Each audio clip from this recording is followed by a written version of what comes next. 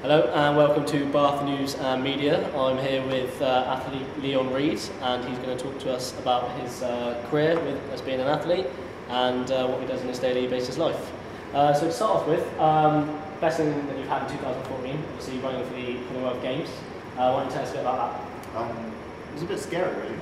Well, I've been in that sort of situation before, but not 80,000 people and all the TV cameras and stuff like that. So obviously I've been on TV before, but not with that sort of audience behind it.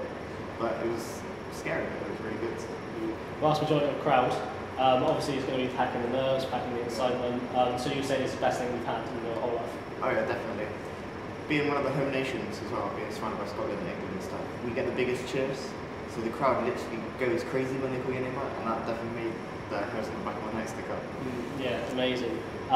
So running for the Commonwealth Games, obviously you originally run for Great Britain, that's what you always run for, but you decided to choose Northern Ireland instead of England for the Commonwealth Games. Why don't you tell us why you did this? Well, last year my brother passed away, and that made me look into my family history a bit more. And it turns out I'm more Irish than I'm English. So I've actually got family in Belfast, which is Northern Ireland. So I looked into it a bit more and I found out that I'm actually half Irish and quarter English. So then I had a discussion with the family and then we decided to make the choice together. Okay, that's very nice, very sentimental. So with the Commonwealth Games, you're actually out of action before you went on to run. You you out for about 6 weeks, and why don't you tell us about that? Well, I was touring Belgium, so we go on tours of Belgium pretty much every year. So we go 4 races every 3 days. We race, and then for the big one, the last one, the one with the most people and the best prize money, all the best athletes are there. So then come warming up just before my race, I had one last rep to warm up to, and then somebody decided to run the wrong way on the warm-up track as fast as they could, while I was doing the fastest run that I could, and then we smashed heads. I remember waking up on the floor. Two worlds collide. Okay, so 6 weeks out of action, yeah. So how long did you have, when you actually came back into training, how long did you have to train for the Commonwealth? I had just under 2 weeks to train for the biggest competition of my life. So a lot of pressure then? Quite a lot of pressure, especially when I hadn't eaten properly, because I broke my jaw and the nerve and stuff, so I was unfit and lost loads of weight, so it wasn't the best. Okay, so away from the Commonwealth Games, your typical routine when you train every day as much as you can, what goes into your typical training system? Quite a bit actually. It's not as easy as everybody thinks. As long as you're like, oh, you run, so all you do is run. I get asked that a lot. It's like, what do you do at training? Just run.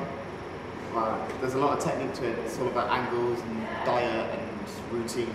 So I get up at, I've got to be at the uni for 10 o'clock every day, and then I finish around 2 o'clock, and that's flat out. It takes me an hour and a half just to warm up, and then do a run.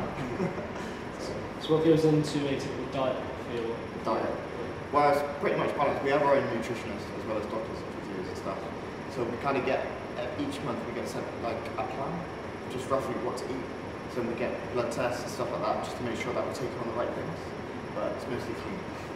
Okay, fair enough. So if you're training as much as possible, and then when you're out training, obviously you've got competitions, do you have, how much spare time do you actually have? What do you do with your spare time? I do actually have a lot of spare time. I finish training at like 2 o'clock, and then I have the whole day to do whatever I want.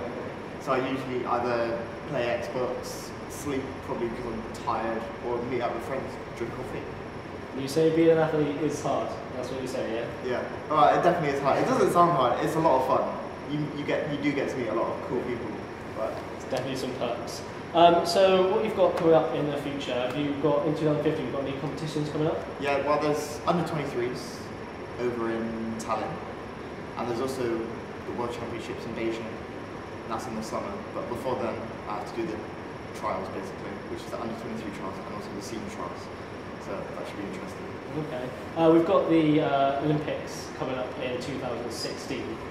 What's your ambitions for being able to achieve to running the Olympics? Oh, well, the way things are looking, I should make the team. But obviously anything can happen between now and then, so I'm just taking it day by day, training by training. Okay, yeah, it's the best way to see it. So hopefully we'll be seeing you on telly on the tracks a lot more. So it's 100 and 200 you run, isn't it? Yeah, that's right. Okay, yeah, brilliant. Well, hopefully you'll see you a lot more in the future, and good luck to you. Thanks. Okay, so it's been Bath News and Media. That's Reid. Thank you very much.